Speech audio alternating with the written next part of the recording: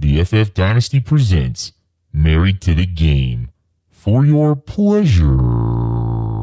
What is good? We're back, and we're going to give you another mock draft today. But this one's going to be a little different. We're not going to just, as Big Co like to call it, Neanderthal our way through these things and just keep clubbing running backs in the head and dragging them back to our cave. We're going to switch it up today, and we're going to go with a receiver-heavy draft just to kind of show you what that looks like and how bad it is. We would do it if we were doing it. Get your mock reps in. Right. Get your reps up. Different styles, different factors, different guys here to talk about today. So we're gonna be doing the same thing. We're gonna be using the Fantasy Pros system here. It's gonna be a 12-man PPR dynasty, no super flex. So running back, receiver, 2 flex, no kicker or defense. Get rid of them. So we'll also be doing the simulcast thing again kind of day, if you can call it that. If you're listening just on the podcast, be sure to go over to YouTube and check out the play-by-play. You can see the entire draft, the draft picks, the draft boards, when we made every pick, who was available, all that kind of stuff.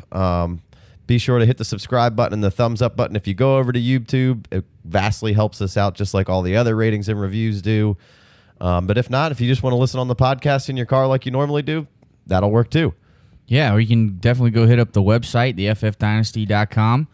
You can navigate to the More tab and the mock draft boards, and then you'll be able to see all the different mock drafts we've done and see the actual board of the results. Right. And then if you didn't watch live on YouTube, you can see the board on the website. Right, and there'll be a link to both the YouTube clip and the podcast, so whichever your preference is. Yeah, well, so see, cat's out of the bag. Jay Wayne's here. Yeah. What up, Jay Wayne? How you doing? Good. Glad to be here. We got old Big Co holding it down. What up, Big Co?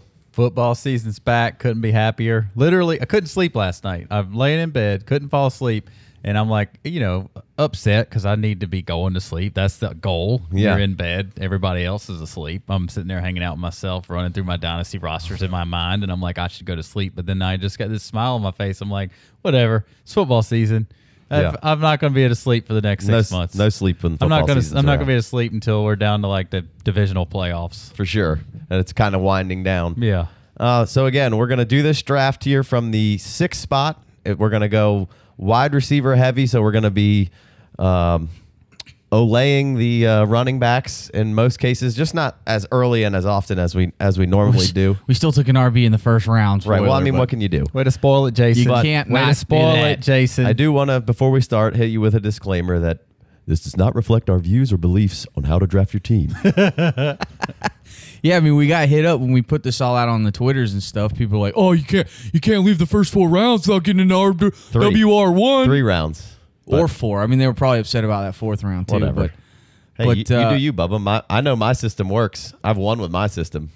Absolutely. Anybody's system can work. Right. I mean, there's no right or wrong way to do for this. sure. It's just... And we're almost doing this out of spite, though, here, this episode. Like, we're going to go wide receiver heavy. We're spite mocking It's them? a spite mock. All right. To go wide receiver heavy and see how you could, how's this team going to end up if you are wide receiver minded. If you don't watch yourself when the season's over, this is going to be the best team we draft. Yeah. Right. The spite mock. Yeah. And I don't. Again, I'm not saying that there's a right or wrong way. I mean, drafting running backs, in my opinion, is the right way. But there's a million ways to skin, more than one way to skin a cat, I believe, is the saying. And you can win every which way. If you're going 0 RB, everyone can't be going 0 RB. Like, it just doesn't work. When everyone was on the 0 RB train, it's not going to work for you. If everyone's going robust running back, it's going to be a little tougher to make that work for you. Like, you just got to kind of see what's going on. And what would you say is your favorite way to skin a cat? We'll save that for the after show. He was going to attempt it. Do you have an answer for that question? He was going to give it a go. all right, you guys ready? Forwards. Okay. All right, so actually we started another mock in the same spot, and we had to start it over because they gave us Zeke, Dalvin Cook, and Freeman, and how could we pass that up? Right. So we had to. We go in there. Let's draft wide receivers. Boom, boom, boom. We got 3 running backs. We're like, this didn't work the way we planned it. Let's just start this over. We had to go bury our Neanderthal clubs in the backyard, so we couldn't use them, and so we're on the clock at 1-6. We have. Let's kick this thing off here. Go head over to the YouTube page and follow along. Boom. Nuke and Odell are gone by this point. We do have the option of taking Le'Veon Bell, Michael Thomas, David Johnson, Alvin Kamara. So all those guys are available. We, as a group, pretty much take it down to DJ and Le'Veon Bell. I know we're going wide receiver heavy, but in my opinion, if you're going wide receiver heavy and Antonio Brown, Nuke, and Odell are all off the board, I mean, you have to go with one of these running backs in Zeke or David Johnson. I mean, you're getting in here, we're like, all right, let's take some wide receivers and let's figure this thing out and see how tough it is to get some running backs in the rounds where we're normally taking wide receivers because we loaded up early. But if you're sitting here at pick 6 and Antonio Brown, Odell, and Hopkins are already gone, you can't. Don't force the issue there either. If you're like, I got to take a wide receiver, just trade back a couple picks, right? Pick up some equity, and don't just say, well, I'm got to get a wide receiver. I'm taking Michael Thomas. That's kind of dumb. Not that Michael Thomas isn't awesome. And like Casey said, it was a group, David Johnson versus Le'Veon Bell. But I am kind of opening up to the idea of bringing Saquon Barkley into that conversation for this reason. If you're not quite sure and if you're not as confident as we are about the way your roster is going to play out and your ability to be very competitive year 1 and 2, you could pick David Johnson or Le'Veon Bell in your first round and then kind of blow it. And then you got a running back who's quote unquote getting close to 30 in a year or two. If you're not exactly confident on your lineup, you take Saquon Barkley and you're not that, if you don't follow our advice and crush it through the rest of the draft, then you got Saquon. I'm just throwing it out there. I can't hate on taking that youth on Saquon and what the upside could be, but there's no chance I'm passing David Johnson or Le'Veon Bell up here. I'm going to get in this 3-year window and ride the lightning. Absolutely. Me neither. I can't pass it up either. I do like the idea of I'm opening up to the idea of putting Saquon. So on one quick thing that I just, let's say Nuke and Odell, they had slid to this pick, and we were just in a regular draft. Again, what I would try to do if Nuke and Odell were here and those running backs all kind of went off the board heavy that I want, and maybe Saquon's still left, I'm probably going to try to trade back a couple of picks, let somebody else take these receivers that somebody's dying to have, and then I'm going to go continue to. I probably picked up a draft pick down the road. So like you were saying last show, like you like to have 7 picks in the first 5 picks, trading back out of that first spot when Nuke and Odell are available is a good way to get there and still get your running backs on the turn there.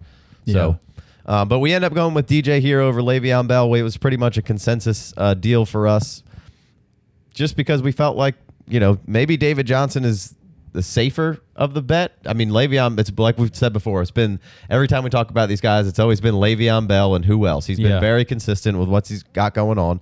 We just feel like DJ is, I don't know, just being hated on right now for no reason. He's as good as Bell, maybe not quite.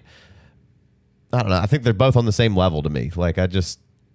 Le'Veon Bell's just done it time and time and time again. David Johnson's got one huge season under his belt. He was coming back for another one. He was starting, the first 2.5 quarters of that game. He was looking like David Johnson, and he broke his wrist. He's out in the first game of the season. Le'Veon Bell's got 4 seasons in a row where he's just the best. And David obviously he's been hurt in and out of those games, but for 2 seasons in a row, he hasn't been hurt. And he's been the best running back on the field, So Well, 2 years ago, he was hurt. He missed some games, I think. For me here, it's I got to go David Johnson because basically the off the field and the looming suspension that could happen with Le'Veon. He's mentioned the word retirement before. He's got a very successful rap career that he could fall back on. That was kind of a joke, but he thinks he does anyway. I can't blame you for going Le'Veon because he's just going to crush it when he's in there. I just don't know. I feel better about David Johnson. Yeah, there's been no serious injuries to the lower body of David Johnson. Right. And he's never been in trouble off the field. And I like that. I think David Johnson's going to be good. I can't argue with you, whoever you want to take here. David Johnson would be up in this conversation, he's just being disrespected a little because bit of right a wrist now because injury. He's got a lot less miles. He's got a lot less miles on his body, too. Plus, Le'Veon's switching out coordinators here, and he's also not coming into camp, which was fine for him last year. He started off a little slow, but he made it through the season. It is the QB coach coming in, taking over, so it's some stability it's gonna be there. Consistent, yeah, he'll be fine. He's with the catches and all that stuff. So anyway, it's semantics here. We went DJ. Let's get to the next pick here. Let's do it. Did you have something else to say, Big? Well, it's just if you're looking for the wide receiver here, and for some reason DeAndre Hopkins is there, it's hard for me not to take him. I like Casey's idea about trading back a pick or two, because if you do that, and somebody's going to be like, I can't believe DeAndre Hopkins is available at 1.6, and they probably give you the farm just to move up from 1.9 to 1.6 to get him, because they thought they would never get, he would not get past 1 or 2 or 3. So there's different ways to play it. But if you're interested in that one wide receiver that is a difference maker for the next handful of years, DeAndre Hopkins is hard to pass, and then obviously Antonio Brown. I mean, if he's there, I can't pass him up either. Well, except if the running backs are there. Well, if you're in the first 8 picks in the draft, you're not gonna. You got 5 running backs with Saquon and above. Yeah, and then you got Odell, DeAndre Hopkins, Antonio Brown. So if you're at pick 1-8 or earlier, you're looking at the top of the top. Right. And there's nothing wrong with that. Bunch of picks go off the board here. Right. So we're left basically at 2-6 here, right? Is that where we're at? 2-7? 2-7. We're at 2-7 here.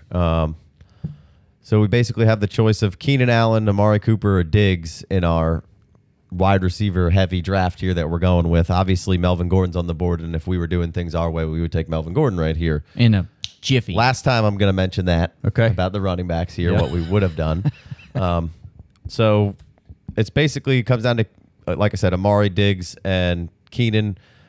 We kind of all agree on Keenan for the most part here, just because it's pretty safe. You know that there's at least 80 catches coming his way. Yeah, if he's healthy, I don't see how you don't say 100. Right. Well, I'm just conservatively saying 80. Yeah.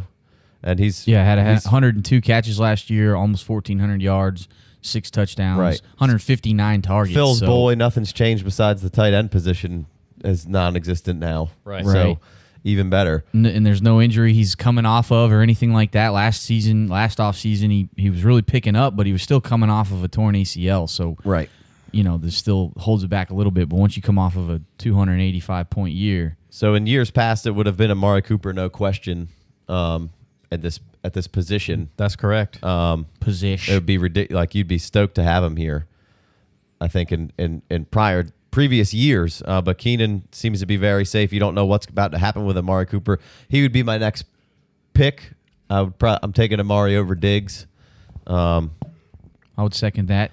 But, just to hit old Clutch Fantasy up, Jacob Rickroad there. Got it right. I did. I've been practicing. Probably wrote it down. Well, I just wrote his Twitter handle down.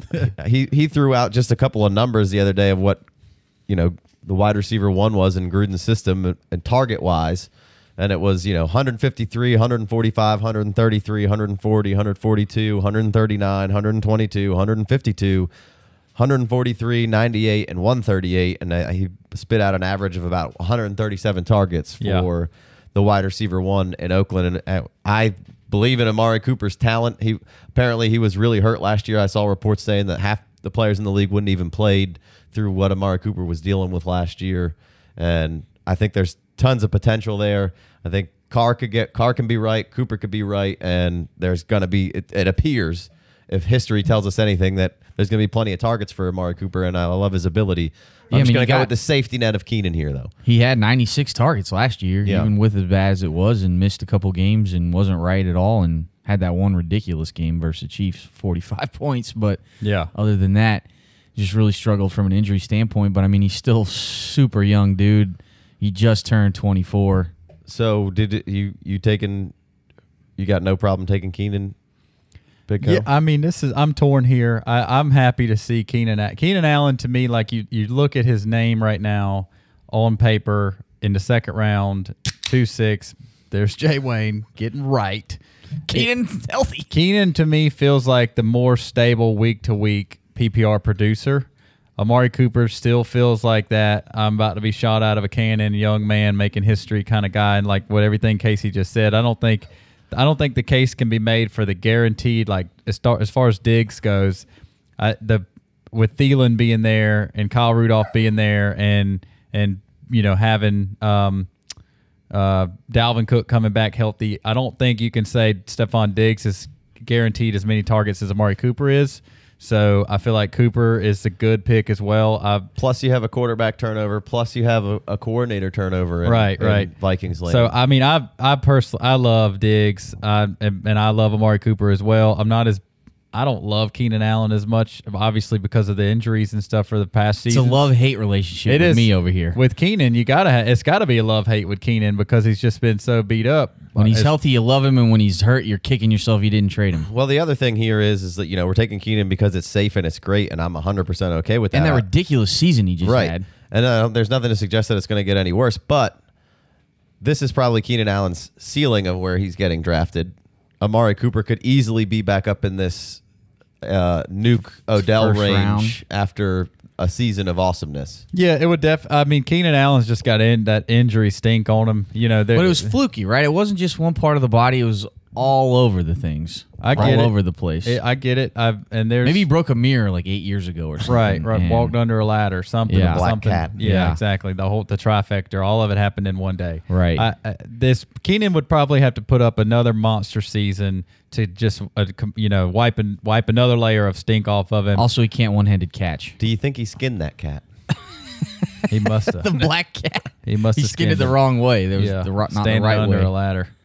Friday the 13th. Just one. I know you said that was the last thing you'd say on Melvin Gordon, but with his and I agree with you on the ceiling of Keenan Allen there. I mean, maybe he could get more than 6 touchdowns, but he's not a big dude. I just meant ceiling of the draft of where the draft pick is. I think as far as the season goes, 100 catches, 1,400 yards, 6 touchdowns. I don't know that he's really besting that. Yeah, sure. And as awesome as that season was, I mean, he was winning you weeks, from time to time, like throughout that season. I know for sure, and Melvin Gordon still outscored him by 4 points. And Casey said it a couple of weeks ago, like we might not have even seen Melvin Gordon's ceiling. So just one last thing of like why you should probably take Melvin Gordon in this instance is because, I mean, it was so good with Keelan and that was his ceiling, and Melvin still outscored him and could have had a better season. Keenan's ceiling is the second half of the season was a ridiculous pace. The first half of the season wasn't quite the same. So if you kind of middle the two, I mean, maybe you still get the same thing. But if he picks up on the pace he left off the last 6 or 7 games of the season, like his game log is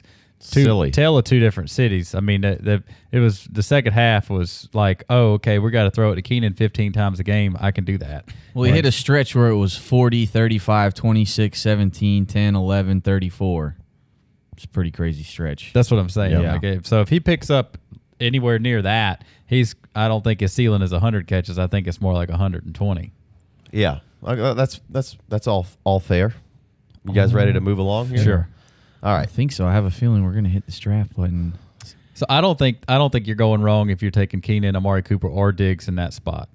Yeah, I just feel really safe about my squad moving forward with starting with David Johnson and then going with Keenan Allen here in a nice 2-3 year window to pretty much stay where he was for the next 2 or 3 years catch wise with old Phil. So like we're moving along here. We're going now. We'll be at pick 3-6. Is that right? All right. So a bunch of people fall off the board. Devontae Freeman goes right before us here, which in every other draft we would be really bummed about that, but here we don't care. We were glad, right? So that we could take another wide receiver for your pleasure. So we have a bunch of choices to be made here. We got Gronk, Corey Davis, Baldwin, Jarvis, Mixon, McKinnon, Howard, Geis. So we're kind of trying to stay away from the running backs a little bit here. They crept into the conversation, but for sure. Then I think we narrowed it down and we're talking potential Gronk, Corey Davis, Landry, Baldwin. So I guess we're going to table Gronk here because we're just when we talked about Ertz and all that other stuff, we gave you why Gronk is the difference maker and his 17 points a game since like 2012 or whatever is incredible. So we're going to pass on Gronk here. So it comes down to kind of Baldwin and Jarvis and Corey Davis for us because we're going to try to keep the running backs out of this, even though I don't hate taking Mixon, Howard, or McKinnon here to get you a second running back. But again, we're going to stick with the receivers here. So it comes down to I kind of like the safety of Baldwin here. We got a safe Keenan Allen. Baldwin's a little old, but you can mess with him because he's got it. Yeah. And then Jarvis again. There's obviously a fair amount of mouths to feed over there in Cleveland, but Jarvis will probably be pretty steady. I don't see, he might not be where he quite was last year, but I don't think there'll be a ginormous drop off. And maybe Josh Gordon's out of here after this season, or somebody else leaves, and there's I have no problem taking Jarvis Landry. I think he's incredibly safe here. What do you guys think? I mean, I can't agree more. Jarvis is, when I'm on the clock and I don't know what to do and Jarvis is there, it feels very good just to grab that dude and put that consistency and safeness on my team. Been on his jock for a while, and it just never stops. And when he went over to Cleveland, I mean, yeah, it was a little bit of a bummer, I guess, just because of the stink that Cleveland has around it. But, I mean, they're on the up. I feel like there's nowhere else to go but up. And then, we're going to talk about Josh Gordon a little bit later, so I don't want to get into too much of that. But then, this news about Josh Gordon not being quite ready for a training camp made me be like, well, I mean, Jarvis could, if there's no Josh Gordon there, Jarvis would be like awesome. I would have no reservations whatsoever. But, I mean, you just got to let that situation play out. Regardless, I would definitely be fine with taking Jarvis here. But we elect to pass on Jarvis, and then we went for some more upside. I mean, I know Big Co likes some Baldwin here, so why not Baldwin here? I mean, if you take Baldwin here, I don't think you're messing it up. Right, which is always what we're trying to do. Baldwin or Jarvis, you're not messing it up. I like what Jason said there. If you find yourself on the clock and you're really not sure what to do, taking Jarvis is the right answer. Jarvis is always a good answer. So is Doug Baldwin. I mean, obviously this is a mock draft and we're not trading picks, so we're stuck at the 3-6, and then we'll be back around at the 4-5 or something like 4-7 or something like that. So I don't think there's any like, hey, well, maybe if I take Corey Davis here, I can get Baldwin next round, or I can trade back. There's no moving around. So I don't mind taking Baldwin, but middle of the third, if you want him, take him. I can't argue with you. I like him a lot better when there's a 4 in front of in front of that pick. I feel like I'm cheating, right? And it's usually like the 4. You're usually in the beginning of the 4th to get him that late. Right. So, but he in this mock he makes it all the way to 3-12. So late 3, early 4.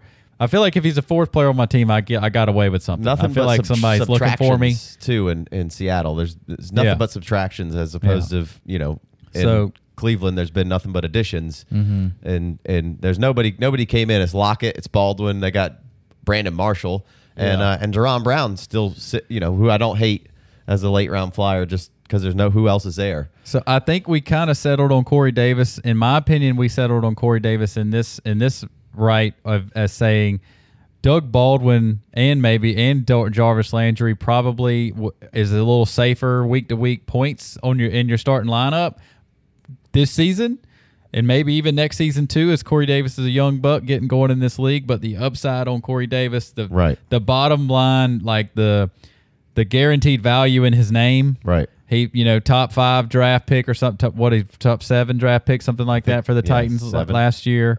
I think Mike Williams was 7. He might have been 4. Maybe he was 3 or 4. So the Corey Davis following is strong. The Matt LaFleur offensive coordinator comes in there and changes everything up. I don't see we'll get more into this later with some of our next picks. Like I said, I don't think that Corey Davis comes in there and outscores Jarvis Landry or Doug Baldwin this season, but Corey Davis just feels like that prime asset. Right. And he feels good. Like we're doing something not normal for me. Yeah. Just to be making these picks anyway. And I like having Corey Davis on my team. I usually am not in a position to even have Corey Davis as be really even considered on most of my drafts because I'm looking elsewhere at this point. Like I'm looking at that McKinnon, Howard, Geis kind of deal right now. So to be looking at Corey Davis, and we've talked about the Titans and that offense and what we think's about to happen, and I'm going to be chasing a lot of Titans players around this offseason, whether it's in redraft or dynasty or startups or in an existing dynasty. Like I'm just going to go try to feel out and try to get as many of these Tennessee players as I can because I do believe this offense is going to take a big jump and be kind of electric, and Corey Davis being the possible focal point of that offense. And really what it comes down to is, to me, like Corey Davis, when we were evaluating him last year, like to me, he was like, he just had this kind of T.O. kind of Terrell Owens ticked off. Just stink about him. Like not that he was a bad guy, just his performance on the field and how muscular he was. And the ball, he's just a nasty, mean dude who could easily be an alpha number 1. I think, like I said, I like this offense. I like Mariota. I like the offensive coordinator. I think there's tons of Corey Davis upside, and then like you mentioned, like He's only been in the league a year The here. floor is super safe just on the The floor and the Dynasty value. You know, we talked about Devontae Parker. He's still just exactly a what I was about to 6th round say. pick, like, Right. and that's worst case scenario. That's the worst it's ever been for Parker. He's 4 This is years in the 4th league year. now, Right. And he's at like 60 in the 60s. In this draft, I think he went at like 5.6 or something like 5.3 in 5.3 this mock. So we're kind of going on that with Corey Davis here, Right. Kind of the same pedigree kind of guy coming out. Everyone loved him. I think Parker was like a top. Parker was 17th, I think. Right. Corey Davis was the 5th pick. All right. In 17, and you know but he showed you some flashes too in a couple games last year. You go back and watch the couple of the games where he got a bunch of targets and made some catches. He was showing you everything you wanted to see: the route running, the press coverage beating, the skying up in the air and making plays that no one else can make. And you saw him finally be healthy at the end of the season, I think, against the Rams, and just lit it up. 2 touchdowns in the playoffs.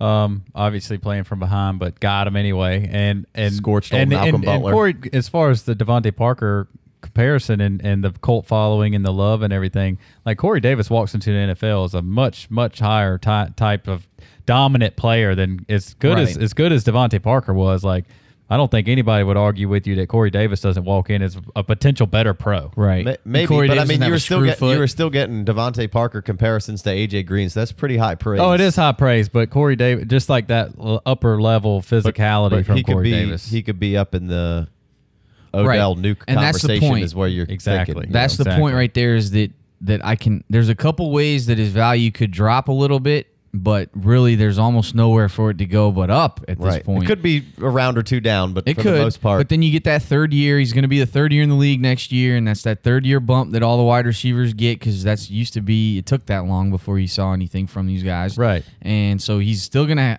hold some value there. People love this dude, And this is the first year in a new system. New It'll be offense. completely different than the whole team ran last year. So they might He could even get come out and sputter for a week or 3 to get going. And, so you get a whole healthy offseason as well, which is something that he didn't have. wasn't able to couldn't have even last compete year. in the combine maybe the last best year. point made yet is that he didn't. Is that he wasn't even healthy to get Right. started last year. Right. For a lot, and then he got re-aggravated and Exactly. was even when he was on the field doing some good stuff and looking not so good at times. Let's be honest, but it was because he wasn't right. Yeah. Like, just doesn't go away. It's a bit lingered. All right, we're lingering too long on this pick.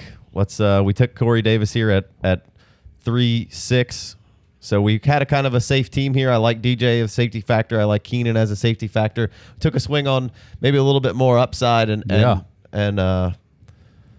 huge return on investment with Corey Davis at 3-6. That's a fun pick. Right, it's a great pick. We all felt good about it. We were like, you know what? I do want Corey Davis on my team. Yeah, I want to see his name on my roster. Right, maybe Jarvis, maybe would have been a smarter pick, but I like the safeness in the swing. It's gonna be good. It's gonna be good. It's gonna be good. We're fine. Everything is good here. Okay. So 12 picks go off the board. Bummer. Doug Baldwin goes. Geis goes. Ertz goes. Landry. Thielen, Howard Watkins. McKinnon. All the guys we were contemplating. So we kind of fall into like almost an odd no man's land here early on in this process, and we kind of whittle it down to actually 2 quarterbacks, Aaron Rodgers and Russell Wilson, still on the board. So we start looking at those guys because we don't really love the running back situation that's left on the board. It's basically, I think we got like a Sony Michel and Here, I got you. Derrick Henry. Yeah, because Mark Ingram. We quickly realized that our strategy is correct in going running back early because there's some wide receivers there that we don't mind having at all, but we really don't need any of them. Right. And we don't that group of running backs we don't even want to touch. Well, this is, what I was saying when we were doing the running back thing is you see those top 12, 13, 14, 15, 16, like I want the top 12, 13. I really want those guys. I want 2 of them if I can. And then I want to take my third guy as one of these guys in this range from, the Devontae 14 Freeman, to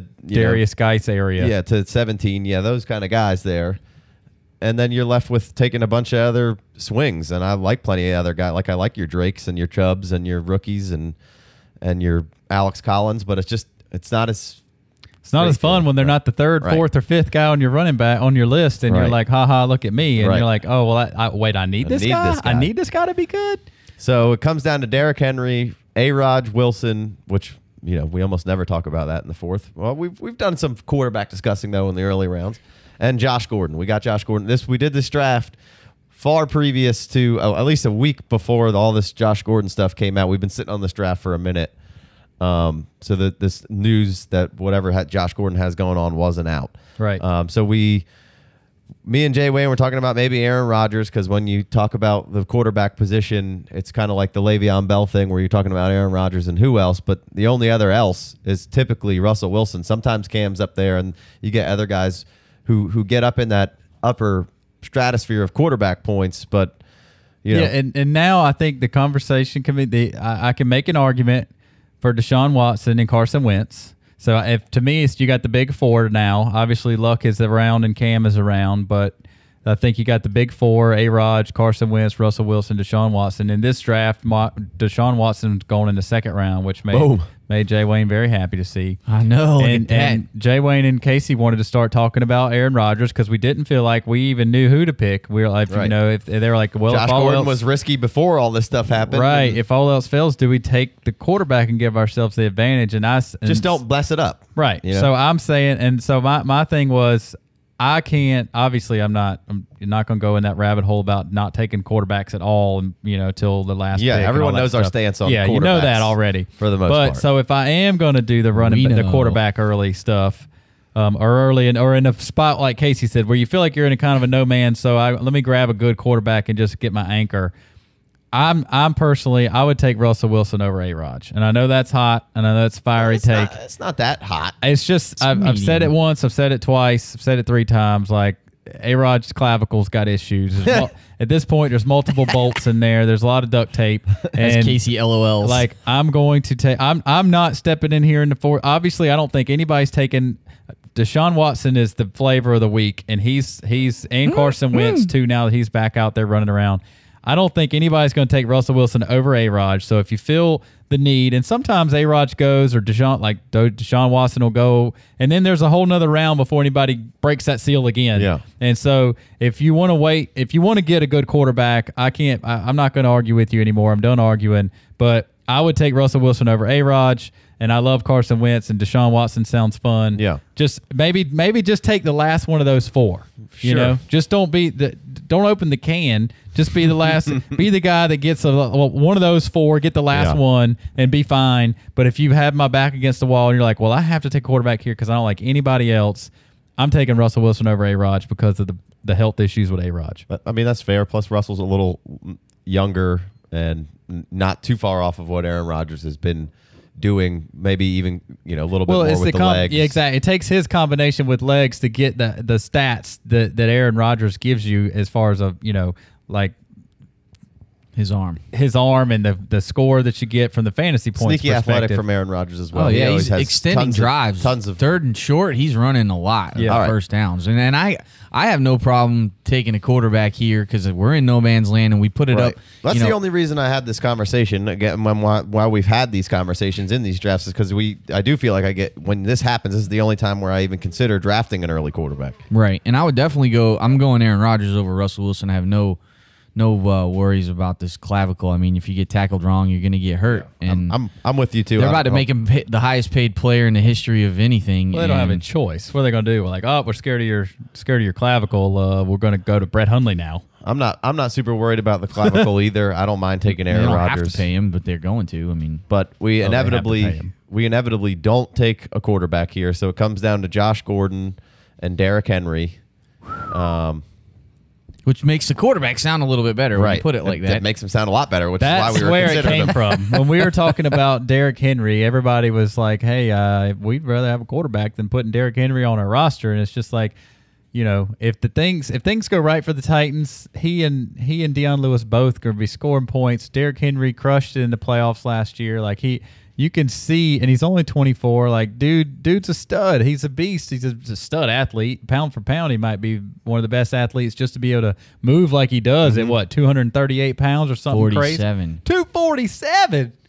He's a 6'3". Mack truck. Yeah. 6'3". He's a Mack truck. He's Cam Newton just 3 inches shorter.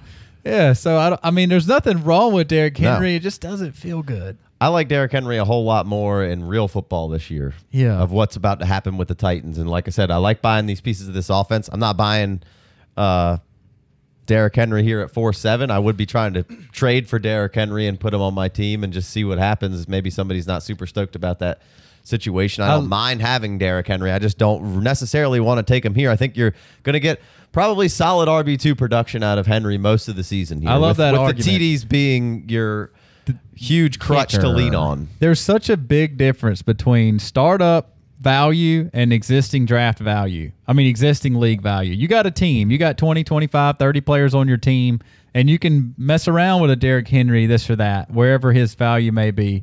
But if you're starting a new league and Derrick Henry has to be the fourth person on your roster, that scares the heck out of me. Makes my palms way more sweaty. Just like Casey was saying at the end of the year last year, he was talking about it. It's like, why did the Titans continue to give DeMarco Murray the rock over and over again as he was injured and not feed it to Derrick Henry? There's something going on there.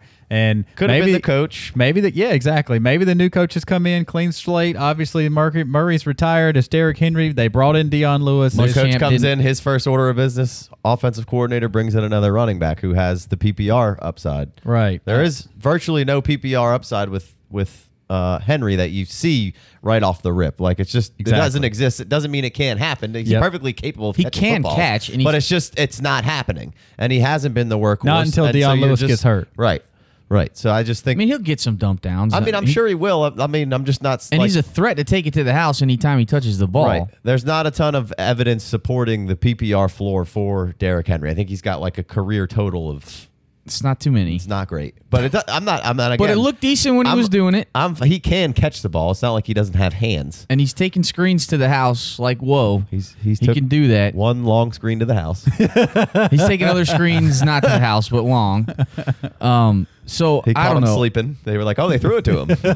I had a bad kind of taste in my mouth from Derrick Henry from last year, and it was for everything he stated. Like, DeMarco Murray was going out there hurt, and they're still giving him the rock insteed of just feeding Derrick Henry. And then for some reason, I had a bad notion that he performed well at the end of the year when he got his shot, because if you look at the stat line versus the Jaguars in Week 17, he had 28 carries for 51 yards. It's a terrible yards per carry if you do the math there. He did have that math. He did have that 66-yard touchdown catch though. But like looking at the cut-ups of that game, he was getting good yardage. Like, he must have just gotten stuffed a bunch for negative yards, and then there was a lot of good runs against that defense, and they won the game. And he carried them into the playoffs, single-handedly beat the Chiefs. Had a ridiculous game against them. When I went back and watched it, I thought it looked a lot better than what I remember. Trying to break it down a little bit, the Titans were 14th in rushing attempts last year with 444. Derrick Henry had 176. DeMarco had 184. Mariota's getting you 60. Matt LaFleur comes in from the Rams. They had 454 rushes last year, so not too many more. Dion Lewis, who comes in, as you mentioned, had 180 rushes last season for the Patriots, which I think has got to be way more than he's going to get this year. He's never broken 100 carries in any other season. Did have 32 catches. He also hasn't played through any other season, I don't think. Well, there's another decent point for why I don't feel as bad about putting Henry on my team, is because I don't have a ton of confidence that Dion Lewis is going to finish and play every game, and I don't think that they're going to feed him the rock too much. I don't think he's seeing 10 carries a game. I could see Derrick Henry getting, I mean, if he averages 4 yards a carry, which he's done in his career throughout it, and he gets, I mean, is 250 carries too many? You think that's too many? Yes. I don't see why he can't get 250 carries. I mean, 250. I mean, that's basically workhorse role. I don't think he gets 250 carries. I don't think that's happening.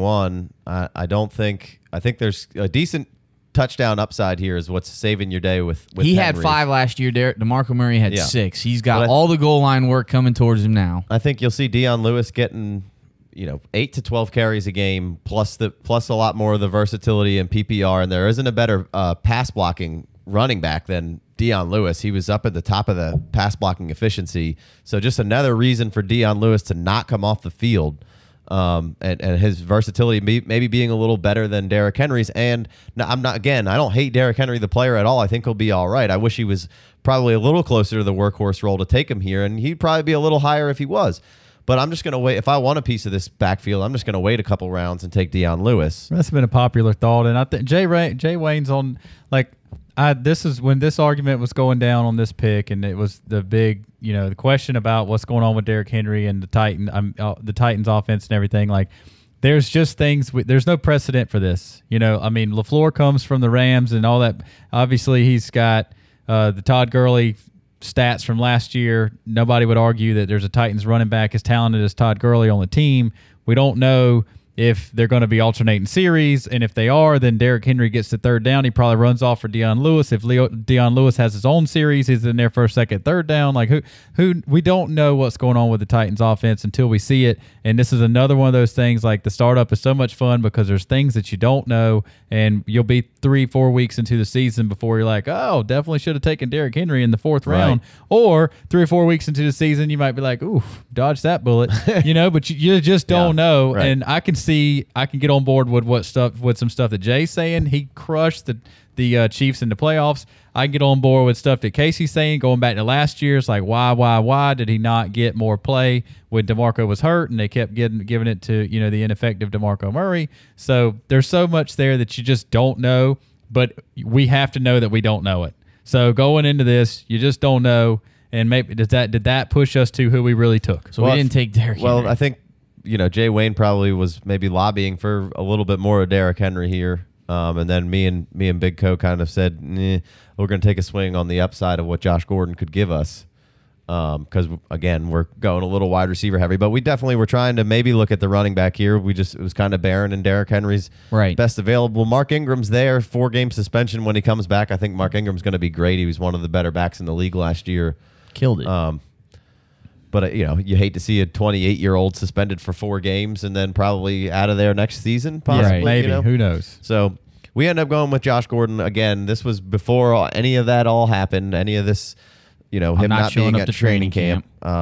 So what do you make? Do you make anything of that? You guys want to talk about that for a second? Well, the one thing I just saw was Josh Gordon. I think he was maybe trying to keep that part quiet, but somebody said that he did it just because he didn't want to be around the Hard Knocks, the cameras, and all that stuff. And so I obviously have no link into this issue. I have no personal needs. I have no sources on this. Like, I think if that's the case, and Gordon there was that thing on Twitter that somebody saw him working out in the Florida Gators, stadium or whatever, went off on it. That nobody could be, so nobody was around. He's still working out. Like, it obviously sucks for him not be with the team and getting the reps and all that stuff. But you saw Josh Gordon step on the field last year after 700 days off or something like that, and be the best player on the field. So I'm not worried about his game. The only thing that anybody's worried about here is his head and his potential drug test. Did he fail a test? Did he not fail a test? Right. They say that he didn't fail any tests. And did he miss a test? Right. So they're saying there's no problems with the league right now, and this is all just a part of the plan. And I hope so for the guy. I watched that little 15-minute video on YouTube about his story and stuff. He seems like he's giving it the real go. So, if it's really just staying out of the cameras and wanting to be out of the limelight, good for him. I guess good for him, but I don't understand it. I don't understand it. I don't like it at all. At first, it was very uneasy. The not wanting to be on the Hard Knocks kind of makes it feel a little bit better. But why? I just don't. But why? I don't understand that though. Why? The rest of your team's there. It's not like it's like Hard Knocks is here. We're about. It's just a nonstop party the whole time they're here. And you don't have to talk to them. How can I not drink when Hard Knocks is here? I know. How can I not smoke a blunt with Hard Knocks? Not like they're not passing out shots when Hard Knocks cameras are around. I don't get that part, but again, I'm not there. I don't know. And the way the team spun it was seems like a convenient excuse. Right. There's no chance that this doesn't make me feel a little bit scarier about it makes me feel terrible about this pick. Right. Oh, yeah. There's no chance that Derrick Henry doesn't make you feel better. So, if you're going in, if your startups are just starting up now, you're hey, I'm not saying take him off your board, but be a little bit more cautious. Let somebody else take the chance, because the chance is great and he could hit hard. But it was already rocky, and now it's rocky. It's like a jetty. Who knows? Say you give Dion Lewis 150 carries There's still We're back to this. Huh? there's still almost 300 carries to go around. Like, you don't think that Derrick Henry can approach 250? I think he can. I think he can get close to 1,000 yards and 8 to 10 touchdowns and have some upside on top of that if Deion Lewis were to get hurt. There's no way Jay Wayne was getting out of here without putting that projection out. Jay Wayne totally was fine. that projection I don't think out. he's touching 250. There was no way he wasn't saying that. He'd been waiting for 250, 1,000 yards, and 6 to 10 touchdowns. He'd been waiting on that for 2 weeks. It's the TD upside that makes Henry. It counteracts the PPR floor. Fun, but not. It doesn't though, because every time Deion Lewis catches it, I get a point. Yeah, well, I mean, if he gets 1,000 yards and 10 touchdowns, I mean, if he gets 1,000 yards and 10 touchdowns, I mean, you spread it. You just don't know when it's coming. Like, that's the PPR floor of Deion Lewis. You put him in your lineup, and he gets you 10 to 15 points a week, and you feel better, all that good stuff. But maybe, I just feel like we needed a running back here because we've already taken 2 wide receivers. Oh, we need a running back. I was freaking out, we but need that a running wasn't back, the exercise. But I don't want to put Derrick Henry on my team just because I need a running back at this point. I'll just wait for Deion Lewis and I'll take another swing on somebody else. Probably should have gone A-Raj, but whatever. Here we go. we went Josh Gordon. Watch that thing go off the board. 12 picks are gonna fly off. I kind of like picking in the middle of the round. You get a stab at everybody. The turn at the end of the first is the best, but I like the turns, but the middle's not bad because you don't have such a long wait. There's not a bad spot really. I mean, I love the turns because I like to have 2 in a row or 2 out of 4 picks, but then when you drop 18 players, it sucks. Yeah. All right, so we're at pick 5-7 here. Is that right? C. So we took Josh Gordon on the last pick, another receiver on our team here. No, 4-7. Yeah, we took. So we're at 5-6. We took Josh Gordon at 4-7. Sorry about that. So we're at 5-6 here. We got some running backs on the board. We got Sony Michel still out there. We got Chubb still out there. Some rookies. Rashad Penny, Ronald Jones. Basically, all the rookies are still on the board. Who am I missing? Darius Geis and Saquon obviously are gone. So we're still looking at Tevin Coleman. Looking at Sony Michel, Rashad Penny, Nick Chubb, Ronald Jones. A decent stack of RBs here, essentially. And then you have Golden Tate, Marvin Jones, Demaryius Thomas as some more wide receivers for your pleasure.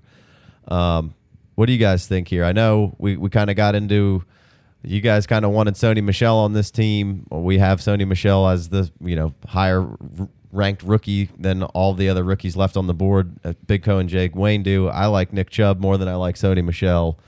So I don't know if I'm ready to make that call yet. I think I like Nick Chubb more than I do Sony, but I feel like Sony's about to give you more immediately. So, yeah, it's a Chinese riddle. I mean, I love Nick Chubb. The situation's tough. Who knows what's going to happen with Carlos Hyde there and how that distribution of carries and targets goes with Duke Johnson getting re-upped. Sony Michel gets the first-round draft pedigree, obviously, comes into the Patriots, and if he moves right into the Deion Lewis role plus because he's a better player, could be magic. It's just hard to tell. Like I think back when we broke down the running backs to begin with at the very, very beginning of the preseason or of the off season right after Super Bowl, we started looking at rookie running backs and stuff. I mean, it was Sony Michel, Nick Chubb, Sony Michel after Darius Geis, and I think we're still at that spot. Obviously, some people want to put Penny up there, but for us, it was always Sony Michel and Nick Chubb. I still don't know how to answer that question. I think just based on draft capital situation and what's going on, there's nobody in New England as good as Duke Johnson and Carlos Hyde. So I feel like, especially for this team, if we were if we had gone 3 or 4 three running backs already, and it was like, all right, did we want our bonus player here is Sony or Nick? I wouldn't mind putting Nick on the bench and just being like, hey, I got a stud that I don't even need. But if you need points, then I just feel like Sony Michel is probably a better spot. And that's my swing on this pick here of being okay with kind of taking Sony Michel here. I guess I got outvoted, so cat's out of the bag. But on this team, the way it's being built and the running backs left, like I can see how Sony could be very useful on this style of team, getting you points in that running back 2 spot. Yeah, and let's face it, Sony Michel may come out there and be absolutely ridiculous, or he may be just part of the committee, the Patriots committee. And that's the thing that worries me. But they picked him in the first round. Sure they did, but I mean, he comes out and he fumbles a couple of times, like there's so much in past, and he gets in the doghouse for some reason. Like Rex Burkhead's still over there. They still have James White, and Jeremy Hill. Like there's options there, and Gillisley. Like there are some options there, and Sony Michel is very electric. I like Sony Michel just fine. It's not like he caught a ton of balls in college either, but he was kind of like penciled in as kind of a pass catcher, but it wasn't like some crazy amount of passes caught. But for this team, I can see that. I guess, I like the talent of Chubb better. I'm not taking Chubb, obviously, for points this year. I think in a pinch, he probably could be startable, and we don't know how it's going to play out, just like you said with the Derrick Henry thing. We don't know how the backfield in Cleveland's going to play out at all yet. We got to see. It'll be clear. But I like Chubb down the line. I like his talent more than I like Sony Michel. I like him being kind of pegged more into a workhorse role than Sony Michel maybe ever will be.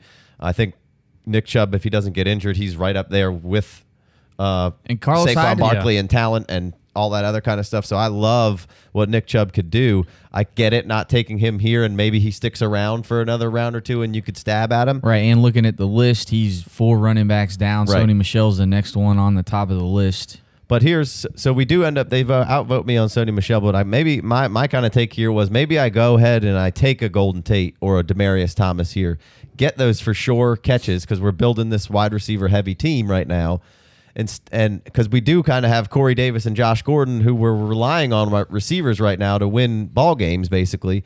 And instead of having the risk of maybe Corey Davis and Josh Gordon not quite panning out where we need them to be, you could take a Golden Tate or a Demaryius Thomas and feel real safe about what you got, and then maybe be starting Josh Gordon the strength. Right. That goes right back to the running back strategy, where it's like, if I get Devontae Freeman as my third running back, good luck beating me.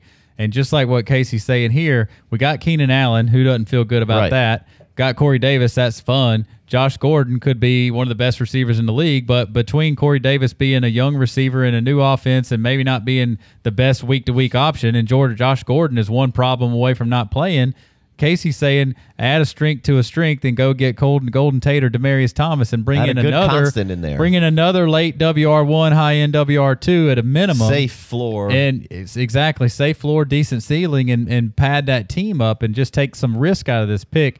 And I couldn't agree more with the option. Like, that is a viable option to make this pick here. So I think that's what I would have done in this situation. So in this instance, for the safeness, you would go Tate over Marvin Jones? I would probably Golden Tate or Demaryius Thomas here. I said that. I'm always a Marvin Jones over Golden Tate guy. I don't mind. But now once I notice, I look around and I see Marvin Jones on a bunch of my teams. Right. I've acquired him twice this offseason, drafted him in a startup last year. Start to look at diversification, and maybe Demaryius Thomas for me, because I don't have him anywhere. Again, like, I think that Marvin Jones is just fine. I think he's going to be great. I just know that there's going to be a bunch of catches at Golden Tate's disposal, and probably Demaryius Thomas as well. I think he was he was terrible last year, and he was still like wide receiver 16. Who's Demaryius Thomas? Yeah, exactly. And Demaryius Thomas has had way more wide receiver 1 seasons than Golden Tate. Probably taking Demaryius Thomas here. I think Case Keenum's going to crush. And with the stats and the splits going around, obviously, if Kenny Golladay has a coming out party, Golladay coming out party doesn't hurt Golden Tate. It hurts Marvin Jones. Right. I mean, as bad as it was for Demaryius, he had 140 targets, caught 83 of them for 949 yards and 5 touchdowns. Right. That's JV quarterback. That's as bad as it gets. Right. So now he's got a very serviceable, at worst, quarterback. He's just serviceable. Case Keenum. So I get outvoted. We take Sony here, and we're going to see what happens when we roll the dice here, and maybe we can even put Chubb on this team. Yeah, and on the next go round. When people get cute with young and rookies and upside in your startup drafts this year, pay attention to Demaryius Thomas. If Demaryius Thomas, his ADP is already low. But if he slips based on a couple of people going and taking some young guys, all right, they get a little fancy with some tight ends, or if there's a quarterback run, I think Demaryius Thomas could be the best value and one of the best values in your draft. Yeah, I agreed 100%. So we take Sony Michel, and guess what? Nick Chubb's still there. Nick Chubb hangs around. So like Big Co said, people are getting cute in startups with rookies. We're about to get cute in a startup with some rookies. Yeah. And so we took Sony Michel, which is, we were arguing for Derrick Henry being an RB2, Sony Michel with some PPR upside, being our RB2 coming in and hopefully getting us some RB2 production that we need with untapped upside that we're not 100% sure about with Sony Michel. And then Nick Chubb's still hanging around, who's my guy. I like Chubb. This would have been an interesting argument. Demaryius Thomas goes right in front of us. Golden Tate goes 2 picks in front of us. Didn't even have to have those arguments. Those picks fell off. Rojo goes. Yep. So, Penny goes. Right. I would take Chubb over both of those guys, though. So, I mean, maybe not on this team where I need a starter. Maybe I'll go Rojo. But for the most part, I want Chubb all day long. I'm willing to wait. I'll draft another running back to start. You're taking Rojo over Penny? Maybe I don't know. Maybe on this. I'm just saying. I know you just said that. It's just. I don't know. It'd be a coin flip for me. Tough call because Penny's not my favorite. Yeah. But on this team right now, Chris Carson's getting a lot of love right now. I know I need a starter. I'm pretty sure. I mean, we're thinking that Penny's going to be the for sure workhorse. But a lot of Chris Carson talk right now. Yeah. And then Rojo. I don't think anybody's taking anything away from Rojo. And I like the explosive factor in Rojo's game. But it's neither here nor there right now. Baby. Who else can run a 4.6 with a pulled hammy? So we basically come down to Chubb, Shepard, Woods, Will Fuller, Drake and Ajayi, Coleman all available as well. So we're heavy invested in the receivers already. We liken Sterling Shepard or Robert Woods. We're hoping that maybe one of those guys kind of sticks around, and we're going to roll the dice on another rookie running back here. And we're going to stick with Nick Chubb and what could be. And, I mean, I do believe that there'll be parts of the season where you'll see that it's clear that Nick Chubb's startable, I think. I think it could happen very quickly that he's obviously the best running back on the team, and they could, start to hedge him some more carries. But with the other options, obviously you got Duke Johnson, who's a stud pass catcher. I just think Carlos Hyde's Carlos Hyde is a good NFL running back. So underrated. So underrated. But just think about what's happened to the Seahawks running backs the last 2 or 3 years since Marshawn left. Like, they've been down to peanuts after 2 or 3 weeks. Right. It could be 2 or 3 weeks. It could. And it could be Nick Chubb. Carlos has had plenty of injuries. Carlos could be standing by himself after 3 weeks. Duke Johnson could be standing by himself after 3 weeks. Nick Chubb could be standing by himself. You don't know what. Right now, It just looks horribly muddy. You can't see to the bottom. Nothing. Can't see through that water. Nothing transparent about that situation. But couple injuries, whichever one's the last one standing would be dynamite, especially with either one of those quarterbacks. Really, Tyrod's going to give you that threat of a run of a quarterback, and that I'm not going to turn it over. We're going to get every snap we can get out of these drives all the way down the field. And then you got Baker, who could be awesome when he gets in there. So I love the Browns' running game. It's just the quantity is killing you right now. Yeah. And the problem is it's quantity full of quality. If it was just 2 bums and a good guy, then you're like, all right, well, it won't take long for them to figure out who's the best. Right. And just like we love, like you said, if Nick Chubb didn't get hurt, we might be talking about him. We were talking about him like pre-Saquon. Mm-hmm. He was Saquon before he got hurt. So Nick Chubb could be by far and away the best running back, even no matter how good Carlos Hyde is. Carlos Hyde's a really good professional running back. Just like you said, very underrated. Nick Chubb could come in there and just dwarf him. But if he doesn't right away, and Duke Johnson's proven. Yeah. Duke's got the most and catches. Paid. Well, yeah, proven and paid. So it's just tough over there. But I love putting Nick Chubb on my team in a rookie draft to an established team, and I love putting Nick Chubb on my startup if I've already got some play. I'm not going to reach for him in a startup just because I like him. You can't do it. Mm-mm. So we end up taking Nick Chubb here at 6'6". I believe this is 6'7". 6'7", sorry. Yep. And we roll the dice on Robert Woods and or Will Fuller kind of coming back to us here because we want one of those guys. And which they did. They do. So Will Fuller or Robert Woods, and then Drake kind of in the conversation here because we are hurting that running back. So, well, let me pause real quick and say we feel like we're hurting at running back, but the way this thing's worked out, we got 3 good receivers and we got David Johnson and 2 speculative rookies who, Sony like we said, might be stepping right into prime time play and may be part of a committee. We feel like we got questions at running backs, but some people are going to look at this team right here and be like, that's exactly what I'm talking about. You don't have to go 4 running backs to get started. So it's not a terrible looking team. It feels bad to us because of the way, like right feels now, yucky. We don't have stud running backs in our flex spot. That's why this team doesn't feel as good. Or in my second spot. Right, exactly. Right. So, unknown. And so it's an unknown. Sony could be a stud. He could be a top 8 running back. It could happen. So we just don't know. So I just wanted to say that it's like it feels tough for us, but we're going to continue to build this team out and see what we can make out of it. But it's fun to have Corey Davis. So Robert Woods or Will Fuller? So this is a tough one. It's a tough one for me. I think in my rankings, I got Will Fuller one spot above Bobby Woods. It's hard to maybe just for the simple fact that Will Fuller's the 2 and Robert Woods is the 2A maybe, and so he's got Cooper Kupp there as another guy to kind of fight for targets with. Both are explosive offenses that could easily lead the league in scoring. So I don't know that you can really go wrong here. Will Fuller might be a little bit more risky, and he's dealt with some injuries. He's getting over some stone hands, but he's had them, and he doesn't play every game. Robert Woods just crushed last year, and then that feels really good. It feels safe to have Robert Woods on my team. We have some riskier wide receivers, as we've mentioned, so I have no problem, building in a little bit of safeness and going Robert Woods here.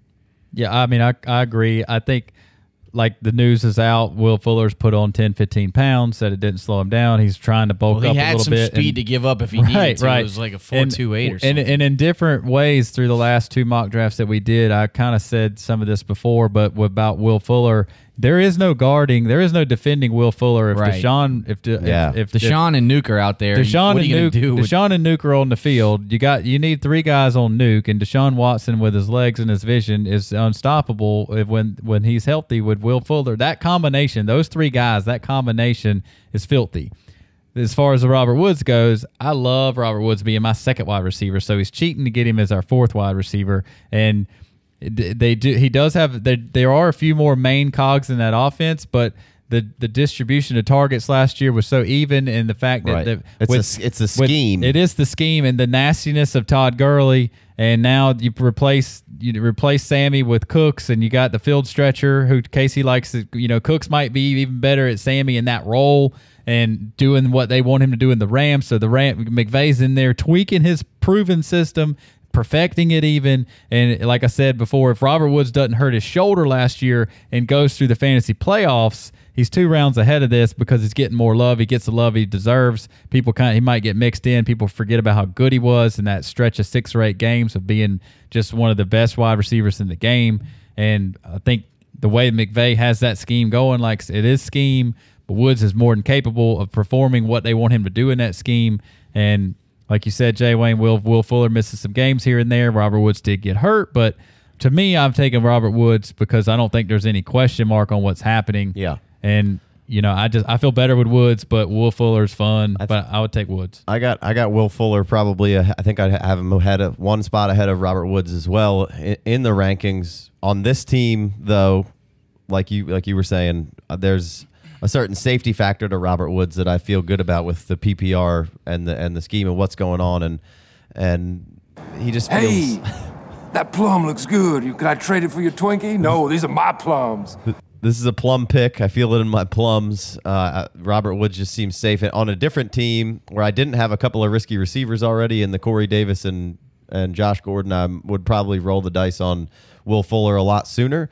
But the cool thing about Robert Woods is, man, he's been in the league for this will be his 6th season, and he's only 2 years older than Will Fuller here. So he's been playing a lot of ball. And Robert Woods had a great year. I think it's only going to get better next year and another year with golf. Just think about that. Robert Woods put in 4 years with the Bills. Think about how great his life is right now. Yeah, he's loving life. He's in L.A. in a great system where nobody can even come close to guarding him because they're all spread out across the field, and he's running rub routes and crossing routes and catching balls. And offense is just hums. Offense is humming like it's cold as shit in Buffalo. Yeah, it's great in L.A. Yeah, he was on a run-first offense that really hardly went anywhere. Got no recognition because he's always been a good player. Yeah. He's had good stretches in Buffalo, just hatred because Robert Woods is all smiles right now. So we take Robert Woods here at 7-6 over Will Fuller, Crowder, and Kenyon Drake here. How about Crowder? You feeling Crowder over Bobby Woods? I'm taking Bobby Woods, but I'm feeling some Crowder. You can get Crowder later, and Bobby just came off that season. Some people are putting Crowder over Woods. It's not. I can't do it, but I don't blame them.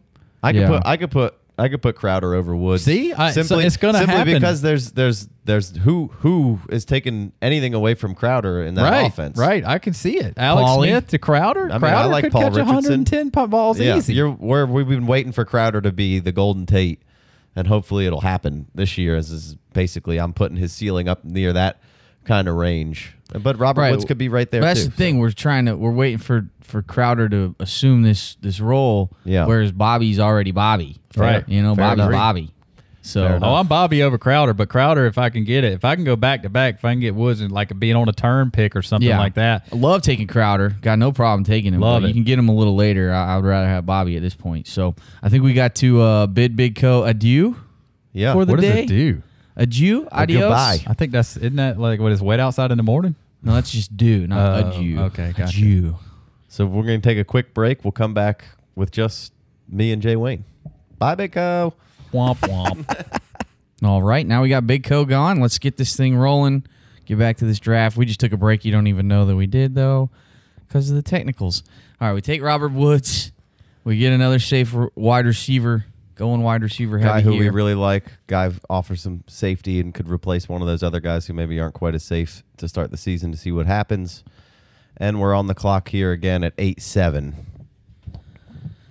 What are we thinking here? We're kind of thinking we got decent amount of receivers. We could use a running back, but we also need the tight end. And Trey Burton's hanging around here.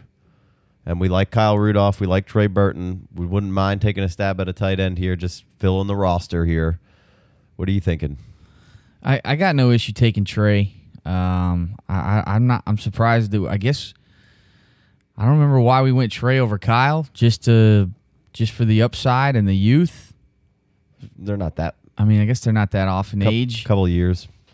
Yeah, I mean, I could easily take Kyle Rudolph over Trey Burton. We got Kyle Rudolph in a new system, new quarterback, so maybe it takes another year to develop. Obviously, Trey Burton is too. Right. So, same thing. But I like Trey Burton a whole lot here. Maybe we should have looked at a running back a little harder just to kind of shore up our running back position, and maybe taking a guy like Alex Collins or Lamar Miller or Kenyon Drake, who we like and been taking in a lot of drafts. Yeah, we've been taking him everywhere. But inevitably, we end up deciding on Trey Burton over Kyle Rudolph. We take him. We like a lot of Trey Burton. We like the targets. We've spent multiple hours talking about why we like Trey Burton so much. Go listen to last week's after show. We got in there some more with it. So maybe it's a little irresponsible to take him over Kyle Rudolph, but I'm fine with taking him over Kyle Rudolph. I mean, this is the spite draft, so let's go ahead and get Trey Burton in the 8th for your pleasure. In redoing that, though, again, I would probably maybe punt the tight end position even a little further, see if Burton falls a little more, and maybe I could select him on the next pick and maybe take or just punt on tight end until I get to the Cook, Austin Seferian Jenkins range, maybe. And feel better about taking another running back that is maybe a little more sure than the Sony Michel and the Nick Chubb on your team, like a Collins or Lamar Miller or Kenyon Drake here. So if I had a redo, I'd probably take a RB there. How do you feel about that? I think that's probably the safe case, especially if you punt it on running backs early. You know, you don't have the luxury of picking an early tight end, right? Basically. So we make that pick. Kyle Rudolph falls off. Deion Lewis, Kenyon Drake falls off. Lamar Miller falls off. So all guys I was talking about maybe I wanted to select on the last pick. Right. But I think the thought here is that there's still a guys decent group left that we wanted. Sure. And maybe we could have had 2 of them instead of just one. Right. But we knew we were going to get one of those guys on the come around. You know, not necessarily come around. We're picking in the middle of each round, but we knew we'd get one of them. Drake goes off the board, so we didn't have to have the Drake versus Kerryon Johnson debate Collins here kind of deal. So I think this one basically came down to Kerryon, Alex Collins for us. Who do you like more in that situation, Jay Wayne? I love Alex Collins. I think we actually accidentally select Collins. I accidentally took him. We'll revert this pick here. I'm fine taking Carrion over Alex Collins. I think Carrion maybe has a little bit more of a PPR upside, and then being with the Lions where they like to throw the ball a ton and to the backs, maybe it's crowded in both places. Usually Alex Collins lasts longer. He does actually go off the board pretty quickly after we make our selection here. But, I mean, I love Alex Collins. Just the image I have of him and just bowling dudes over and can't be denied. Fantastic. Yeah, it was just you couldn't tackle him. His ending season totals didn't look like he missed a ton of games, and he did miss a decent amount of games to start the season, and then he was kind of limited in the role until he fully kind of they didn't hand him the reins, and then they finally did, and then his catches started to go up. He was getting a few dump downs. Was the just the icing on the cake? I mean, it was awesome. It was that because that was the only argument against him was that it's just when we're trying to debate whether to start him or in not, the gut and touchdowns, right? And now he was getting 2, 3, 4 catches a game, which was awesome. Looked good doing it. Well, he's not out there running in the slot or anything, but and Kenneth Dixon already left the field with a trainer. Oh, he did? Yeah. So oh man, maybe that balloon is deflating more and more. But then I heard so did LeGarrette Blount, right? And then I think yesterday LeGarrette, or maybe this morning LeGarrette left the field with a trainer. No, it doesn't necessarily mean anything. Yeah, maybe he was just ready to go twist up. I don't know. But inevitably we end up going Carrion over Collins. I think there is some more upside to Carrion at the end of the day. Perhaps. Of being maybe a little bit more complete. I like Carrion a lot. He's my 5th running back rookie off the board. 5th rookie off the board for sure. And I it's just hard when you've seen Alex Collins run over NFL players. That's the thing. That's the thing that doesn't make this so easy to just say, "Oh, give me Carrion," and don't even think about it. Because I've seen Collins do it, and he earned a spot of getting all of his reps last year, and he looked so nasty doing it. So I don't really have a problem either way there. Still only 23 years old, super young. So if you want to take Alex Collins, I can't argue too much with you. But I mean, if you want to get these rookies, you have to reach for them when you don't know that they're going to be good. You have to get them. We got a team full of rookies, so maybe Alex Collins might have been a bit better of a pick, but that's true. We just need we just need 1.5 of these rookies to hit, and we're good. Right, absolutely. When we did that revert pick, it took Carrion off the board. We put him back up there, and we take him. So we got Carrion Johnson there in the 9-6 spot, which building some more depth at running back. Obviously, Big Co was talking about getting cute with drafting younger guys, and we've got a decent amount of younger guys on our team here. For sure. So we're at 10-7 on the next pick here. Yep. Taking a look at what wide receivers are available down here. Randall Cobb, Kenny Galladay, Robbie Anderson, Donta Foreman, Aaron Jones, Jamal Williams, Ty Montgomery. Don't really want any of those guys right this second. Feel like you could wait another little bit and try to take a swing on those guys if you want them to be. I probably like Ty Montgomery the most out of that group left. I definitely don't hate Foreman. I could see putting him on this roster, I guess. But the piece that we always want is just lingering around. Old Larry Fitzgerald, in the 10th round, old reliable. How can we not? Hanging around.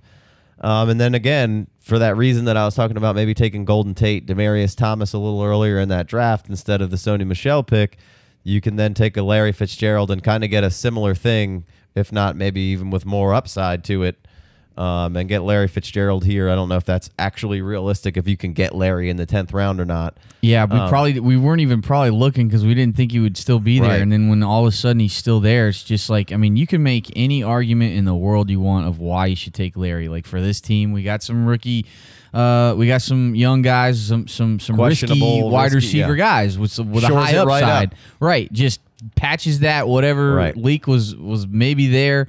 Larry just patches it, but you don't even need to be risky at wide receiver to take Larry. Just take Larry. Yeah, don't overthink Larry, baby. Right. We're all in on the Larry train. And we're having trouble with Larry in our rankings because we don't want to put him too high because you don't have to draft him as high as we would if we were forced to. But I mean, when that 6th, 7th round comes around, it's like, man, do I need Larry right now, or can I risk it and wait another round? That's always the dilemma. If you want to usually get past we the do. 6th, because I like Big Co's point that he made is if you pass on him and someone else takes him, it's easier to go acquire him than whoever it was you probably took in front of him. Most likely. And so I like that. You can go probably try and go get Larry. But, I mean, man, just 10th round, absolutely. That really shores our receiving core up with the Robert Woods and the Larry Fitzgerald. I feel great about that. Yep. So we obviously take Larry. We're cruising over to pick 11-7 now, I think. Yep. And I was making a point for Galladay last pick, but then Larry was around. I can't argue with that. I really like what Kenny Galladay has. Maybe we could have taken a Rex Burkhead in this position. Yeah, we do have Sony Michel. Rex is not a terrible backup there. Ty Montgomery, Aaron Jones, Donta Foreman fell off on us. We thought maybe we could wait, but they went on us. Nyheim Hines is available. Rex Burkhead is available. Obviously, we have Sony Michel, so maybe Rex wouldn't have been a terrible take here. Yeah, I like Rex as much as the next guy for sure. Hines would be another rookie on our team, but with good RB2 upside for the catches. In case we needed him. So I'd be okay with Rex or Galladay here. We went with end up going with Galladay. Yeah. I think the sky's the limit here. I think Galladay's got a ton of potential. Obviously, Golden Tate could be gone next year. I like what I saw when he was out on the field. He was just making spectacular catch after spectacular catch. Splash, motherfucker. Right. Yeah, he flashed amazingly, and I loved him coming out of college. We went hard in the paint for him last offseason. You brought him to the table, and we just knocked it out of the park. We because he was a small school guy and transferred and finally ended up at Illinois, I think, in Northern Illinois. And he's a guy that puts his head down and stays humble, works hard, works on the things he's not good at. Became a good blocker, made sure to make that a point of contention for him, right? And so now they're praising him at training camp, saying he's looking like a veteran out there. Golden Tate was giving him love. He's a guy here who could become a number one dude. And when you have a chance at taking a WR1 potential this late in the draft, I think you got to pass on the Rex Burkhead handcuff here and grab this guy who could potentially just shoot up these ranks. Sure, he is a little old. He'll be 25 in November. But that's. A lot of people go to college for 7 years. He's 24. Right. He'll be 25 in November. They're saying he looks like a veteran already. Right. So that co-lines with his age. But I'm okay with him being 25 in November at around 11 here. Right. And, maybe you have to wait another year before he's fully trustworthy and usable, and that's fine. Right. I'll take him in his 25-year-old season. Right. And we'll go from there. But I just like the prospect a lot. I think it's a good swing. I think exactly what you said there. That was perfect of saying that this guy could be potential number one, and I think you got to clear your plate and fill up with the Galladay. Right. Sorry, Rex. I like Rex as much as the next guy. Love Rex. We're going home.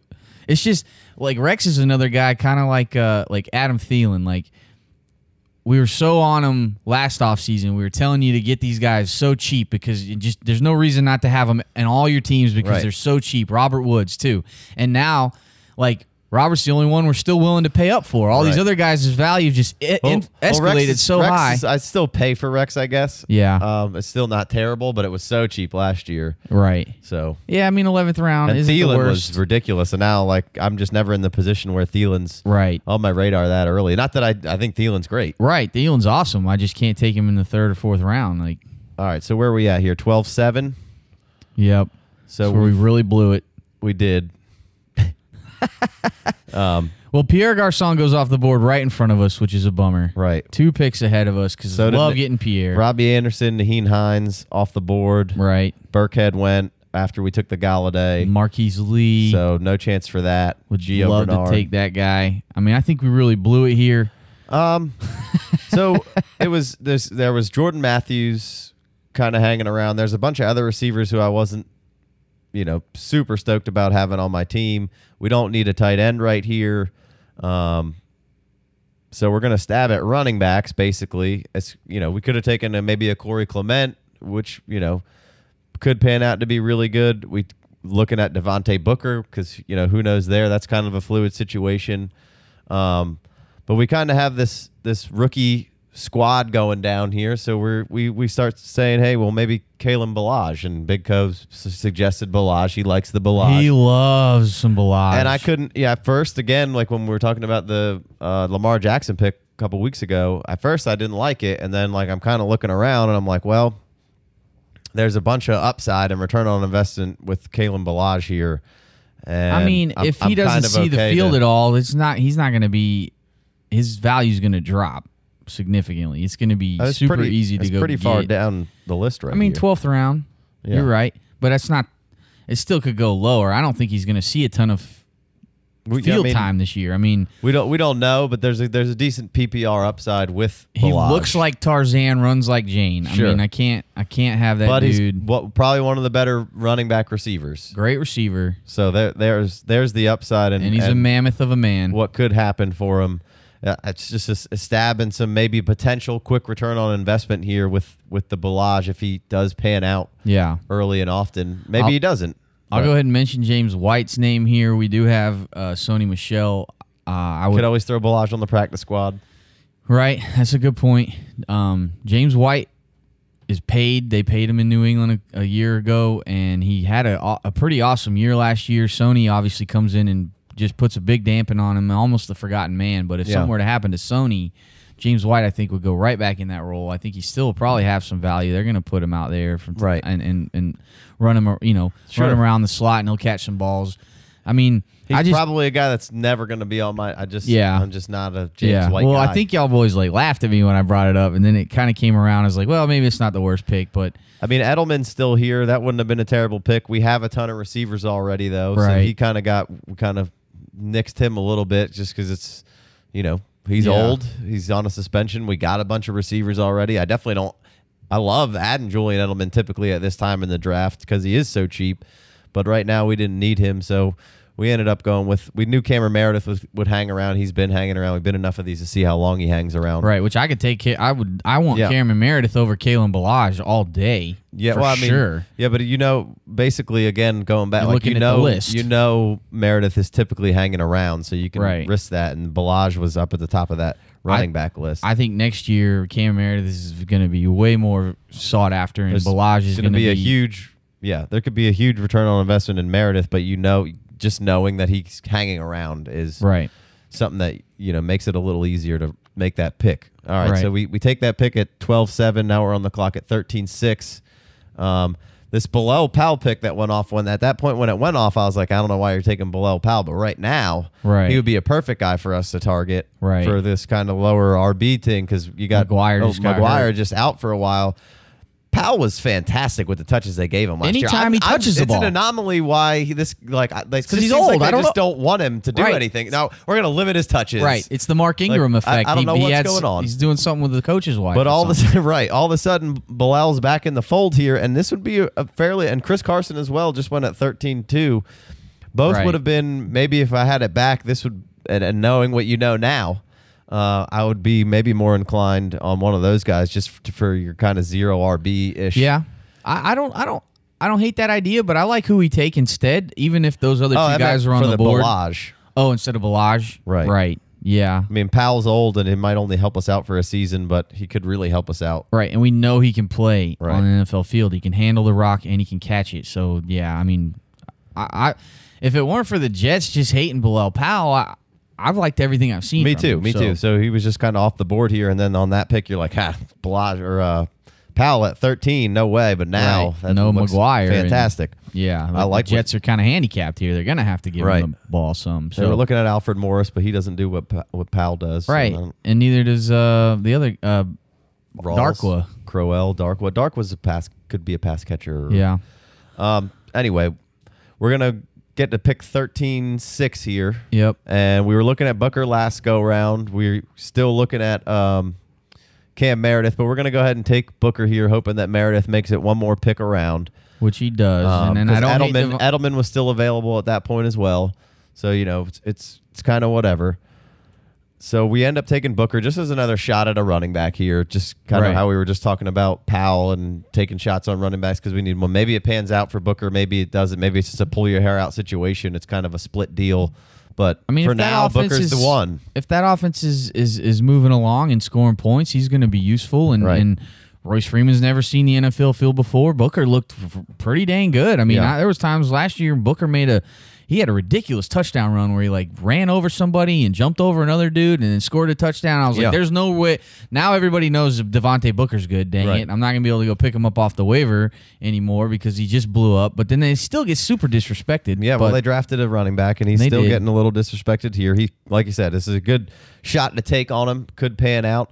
But basically on this roster, what we're looking for is we're basically just going to be starting 2 running backs most weeks. And we're just trying to find the best RB2 we can find outside of David Johnson, so just keep swinging. Right, which is why I don't want to take wide receivers in the first 3 rounds. Mostly receivers. This is the reason why, because now we're digging through trying to find this RB2 that we wouldn't even have to pay attention to. Right, and we wouldn't even have this problem at all if we'd have taken Melvin Gordon at the 2nd pick. Right. So and then followed it up with Devontae Booker or McKinnon or Howard, any of them, right? We'd just be crushing it from running back. And now we're digging around in the barrel, hoping that Cameron Meredith keeps falling. And he does. We need to take these running backs. He falls to 14-6. And we take him. And we end up taking him because we don't want to miss out on that carnival ride. We want a ticket to that show. We like everything. We've talked about Cameron Meredith in several episodes, so you can get that talk really whenever you want to go back and check that out. Right. And then this is one of my favorite picks of this draft. Marshawn Lynch is just hanging around. Right. And we threw some shade on Marshawn in the last draft we were doing because we were so running back heavy already. Right. We don't necessarily need to take the shot on Marshawn. Right. But here... Didn't throw shade, just didn't need him because we already had enough running backs. We threw shade on you because you wanted him. I wanted him because I just don't see a reason how he cracks the lineup. And I was like, well, I disagree with that because he could be freaking crushing our it. lineup, not... Right. Our lineup that we were drafting, which was a fair heavy. point because there was a decent amount of huge starting running backs. But Marshawn's going to have every opportunity here to do some work. If that offense turns itself around and they feed him, which I think they will, he could have an awesome year. Doug Martin thing's kind of weird. He said he was 34. He's only 32. I told Big Co he wasn't 34 years old. He knew he wasn't 34. He's 32 years old, and that's a young 32 because he's missed a year. He took a whole year off. So we could have taken a Clement in that situation, I guess, but or a Tyrell Williams. Oh no, he went off 1 pick before there. Right. Which Tyrell Williams is getting disrespected again. It's a good pick by any means. We could have taken him anywhere from 13 to the last, or from 12 to 13 to 14. And, could have taken Allen Hurns. I mean, Allen Hurns, he doesn't sound sexy, and that Dallas offense doesn't sound sexy, but he hangs around here super late. And I start seeing, we're this late into the draft, and I see Allen Hurns' name. I'm like, let me get him. Let's go ahead and get it. But Marshawn Lynch here makes a whole lot of sense for this team. It gives us a decent running back depth who could end up being in our RB2 spot. Right. I feel very comfortable with that. So I love, on this kind of team, taking a shot on Marshawn late is... Took all those rookies. All the rage. We took all these rookies and risky upside wide receivers, and then we go and just pat ourselves a little bit with Larry Fitz and Marshawn. Right. I mean, that's just, you got to have a balance. You can't play for the future, and you can't just go straight win now. You got to have a balance with the intention of winning now. Right. I mean, I'm going to play in like a 2 to 3 year window and then have a farm team that I'm trying to keep building in the bottom of that thing. And sometimes you trade those assets for better prospects, and sometimes you ride them out. Right. So we make the Lynch pick, lose a couple of guys off the board here. We're at round 16, pick 7. We got some options up there. We got Mitch Trubisky. We got Baker Mayfield.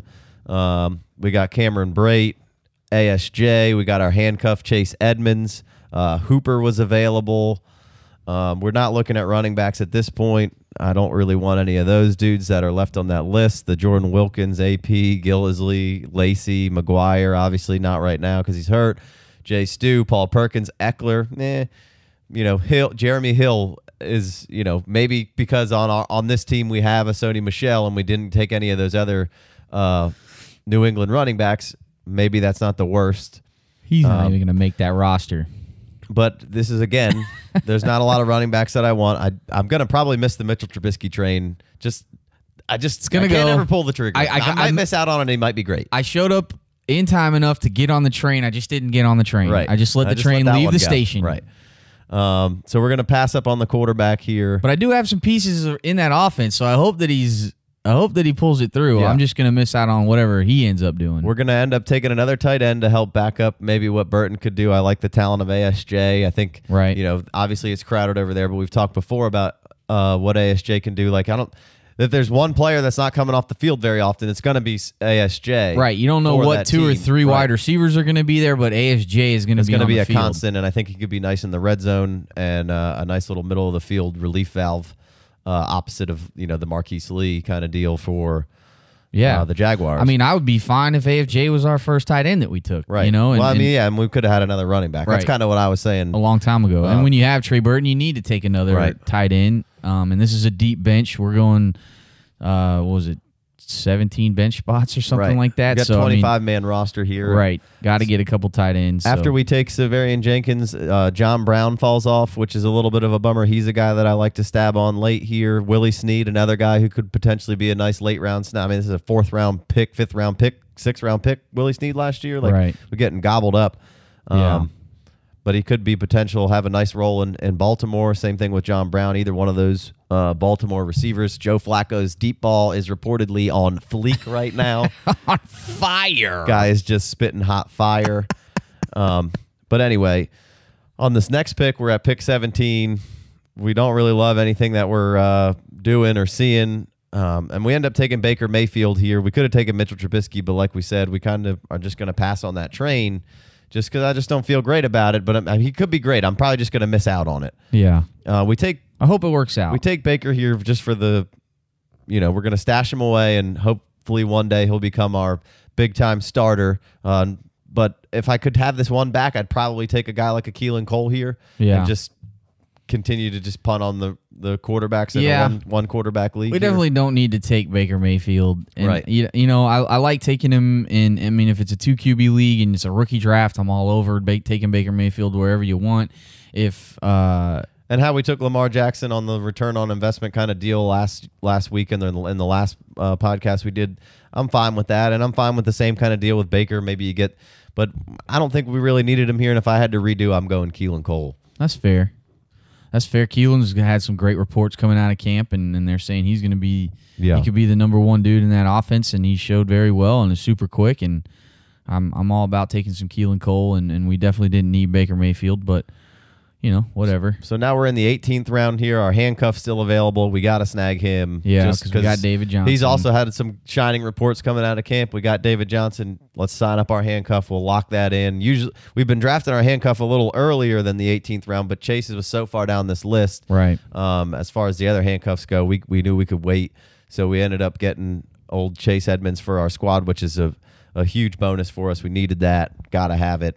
Yep. And now we're just in the doldrums of this draft here, and so Keelan Cole goes Keelan off. Cole right does go before off this. the board. So we're left at 19, 6 or 7 here, and Quincy Anun was hanging around. He's a player that I'm super interested in coming back and claiming that slot role late in drafts. I think he could have a huge year. I like Quincy. I liked him before he got hurt. It was a bummer that he had to miss all last year with that. Was it a neck thing? Yeah, it was a slip disc. Yeah, which isn't great, but he's so It's cheap. not great, but this is cheap as hell. I love this. I love his frame and his physicality and coming out of the slot there. He's a big guy. He's got a little bit of speed. He's not like a burner, but he can get downfield, and then he just comes down with the ball. It's the contested catches that he just goes up and makes in those close quarters. And he's got a little bit of – he's a big body. He's got a little tight end in him. It looks like they didn't have a strong tight end there for a while. And obviously ASJ played very well last year for him. But, I mean, in the 18th round, let's just get some upside. It's crowded over there. We're probably never going to use this guy. But it could be it could be good. He showed flashes. And if he doesn't make our roster because he's doing well, somebody else will want him. Right, so, right. Easy if he doesn't make our you're lineup. picking guys here at the end of this thing who you could see rapid returns on quickly, at least in my opinion. And Quincy's one of those guys who could quickly come out and be catching 6-7 balls a game for the Jets. Obviously, it's a little crowded over there, but whatever. So now we're at pick 26 here. We take Quincy Enunwa, or we'll be 27, I believe. Yeah, so we take Quincy Enunwa and a guy, another rookie, kind of late round guy that we love to take and we're trying to get in every draft is Deion Kane. Deion Kane or bust. He's still available. You want a cheap athletic piece of the Andrew Luck and Colts offense. Right. This is your guy. Again, this is how you build your farm team at the bottom of the. We took a bunch of guys who padded our starters, and now you can start kind of building a little bit of somewhat of a farm team at the bottom of this roster. And I like Quincy Enunwa and Deion Kane being a young guy to quickly have some good turnaround. And there's already articles out the yin yang about Deion Kane. Right, cat's out of the bag. Yeah. We've been on him for months. So his ADP will probably move some. Yeah, as the summer it's goes going on. up. Once that preseason camera starts rolling and he's out there, if he does anything at all, this is going up. Right, and a cool little take a little detour here on this video. If you're on the YouTubes, if you scroll over to our website, there's a search bar up top, and you can search. You can't search for. I mean, you can search forever whatever you want. It might not come back with anything. We're working on building a player list so you can search for any player and see basically all the stuff you're looking to research for them yet. That's coming in the future. We're not there yet, but you could come in here and search for Deion Kane, and it'll spit out for you any of the stuff that we've talked about him. So we've got him on 4 different posts here, which those are probably the same 2 posts, just broken down a little bit shorter. But we've covered him, in far as rookie draft and pre-NFL draft, and you can do this with any player. So this is a cool feature of our website, just to go and hitting that search bar and kind of find whoever we've already talked about. Eventually there'll be videos and kind of the player page of stats, his build, metrics, all that kind of stuff. It's our average ranking and stuff. Yeah, we're working that tirelessly for all right, so let's pleasure. get these 5 picks off the board real quick here and finish up. So 21-6. We're hanging around in no man's land. Old Lamar Jackson still available. We took him last time in the 15th round. Yeah. We already have Baker Mayfield, which we said we'd probably kick him off the squad right now and take another receiver or running back. But we're going to go ahead and snap up Lamar Jackson here again for the return on investment. Hate it. Probably Whatever. not hanging around at 21 anyway. Right. But either way, he's there now, so we take him building that farm system again, trying to maybe find some pieces that you can acquire for equity in future years. And these are guys that we feel like a couple things go right in their way, and then their value shoots up, and we've just made some money. So 22-6, Trent Taylor still on the board. There's some other guys that I would look at. Maybe we should draft another tight end here just to make sure we got all our bases covered, but we are going to grab Trent Taylor with the 22nd pick of this draft, and I love this Niners offense, and I love Trent Taylor coming out of the slot. Maybe Pettis puts a damper on what's going on there. We'll see, but it's so late. I loved Trent Taylor coming out. I love his profile. I love what he can do. So I'll take a swing on Trent Taylor here in the 22nd round. Yeah, it's awesome from what we've already seen from him on the field. He looks feisty and gritty, and the hands are awesome, and he had a connection with Garoppolo. It's a bummer that he's got a back thing going on. Right.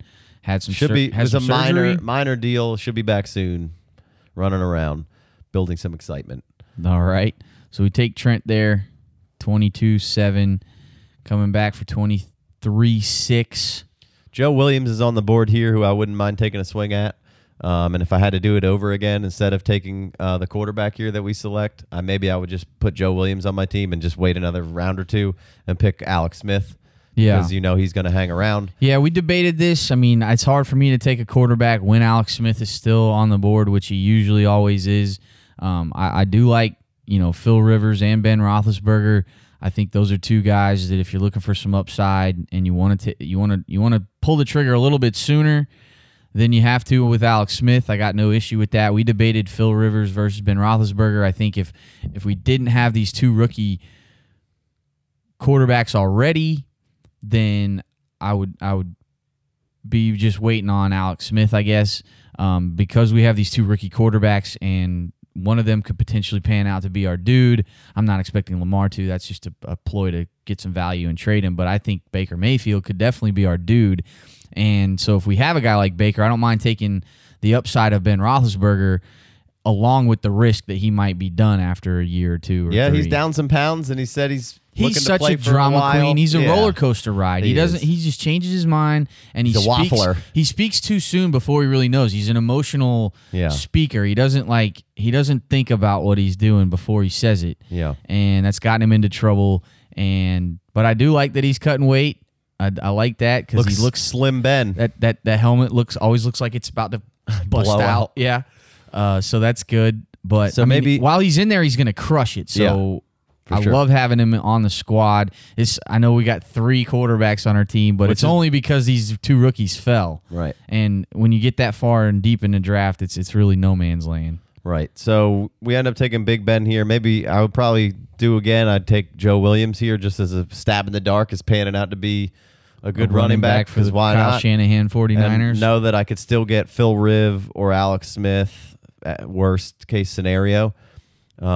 So where that was pick 23 for Ben, we're on the clock again at 24-7. Here we're going to take Jalen Samuels. Just another swing on another running back. It would have been nice to go Joe Williams and Jalen Samuels here. There's a ton of upside to like with Jalen Samuels. His athletic profile, where he's going to be, how he's going to be used is kind of a mystery. I'd love James Conner as a backup running back here. We enamored with James Conner last year, loved him, saying he looks good now. But Jalen Samuels has a different profile to bring to this team here. It's very intriguing. I'm very excited about the prospect of what Jalen Samuels could be just because of that versatility. Right. I don't even know fullback, halfback, Tight end, yeah. wide receiver. He does it all. So it's when he fun runs, to have on your team. He looks great. When he runs the ball, he looks punishing. Yeah. I mean, it looks impressive and quick too. Right. When you watch him run, you wouldn't think that he is a half or a fullback or a tight end. But Right. I mean, if something happens and you could put him in your tight, I mean, he's a tight end here. Right. We just drafted him. They put him in as a tight end. Right. That's ridiculous. That's cheating. Yeah. If he's out there getting carries and stuff, and then lining up in the slot and blocking from time to time, Yeah. but getting and you can put him in your tight ends. Your tight ends getting carries. It's crazy. Why not take the shot this late in a draft on a guy with that much versatility and who knows? funness to have on your team? That's not a word, but whatever. And I love James Conner. We went hard in the paint for him last year as well, and Le'Veon could definitely be gone next year. Right. He's not going to hold out into the season this year, but he can get banged up. I mean, just because James Conner's there is not a reason for me not to take a swing on Jalen Samuels. I would assume that if Le'Veon Bell left, they would go find some other running back outside of Jalen Smith or Jalen Samuels and Connor, but you never know. I mean, you never know. Connor looked good in his spots, definitely last year in the preseason. All right, and then the last pick of this draft, what we're going to do, we had a fun pick in Samuels here. It was a ton of versatility. Then we're going to go ahead and grab the other Colts receiver here with the last pick in the draft. We're going to take Ryan Grant because why not? Same thing with Deion Kane. He's probably not the athlete that Kane is, but he's been an NFL receiver. He's established, and he could easily be on the field for the Colts week in, week out, getting balls from Andrew Luck. So why not take the shot on Ryan Grant here? Absolutely. Gave him like Chester Rogers better. Maybe you could take the swing, whichever, whatever. I mean, Grant got some money, though, didn't he? I mean, yeah. And Luck can support 3 wide receivers, so. Yeah, I mean, at 25, he doesn't even need to be like, if he could just be your wide receiver 4. Right. Right. So that was it. We got a B- on this draft, whatever. Those grades we get always range up and down. Don't really care. Just kind of scrolling through our roster here. I still, after all this is said and done, I still want to take Melvin Gordon in the second. Yeah, well, I mean, I still want to go with the running still back strategy, go running but back. We wanted to show you a little something different here. So that's going to pretty much wrap up today's edition of Mock Drafting. We're probably going to put these on ice for a little while, come at you with some new stuff we've been working on. Take us out of here, Jay Wayne. Yeah, thanks for listening, everyone. Make sure you go, if you're on the podcast, make sure you go check this video out on YouTube. We put in some solid effort here to bring you this little video so you can kind of follow along as a video reference. If you don't want to follow along on the video, if you're worried about that data on your cell phone, you can go to our website, theFFDynasty.com, and be able to go to the More tab and select the mock draft boards, and then you'll be able to actually download the photo of the screenshot of all the picks that we made, so that you can follow along in a way. Please, on any of your platforms of choice, hit subscribe, Podbean, GooglePlay, Stitcher, TuneIn Radio, iHeart Radio. Please, if you're on iTunes, go down and hit that little 5-star review for us. It really helps us out. Make sure you subscribe as well. Go over to YouTube, hit subscribe there. Check out our website. Go in and create yourself an account so you can check out the forums and start chatting with other people that are in the league and us. You can chat with us. Yeah, we're getting in there. So thanks for listening, everyone. Until next time, this has been Married to the Game.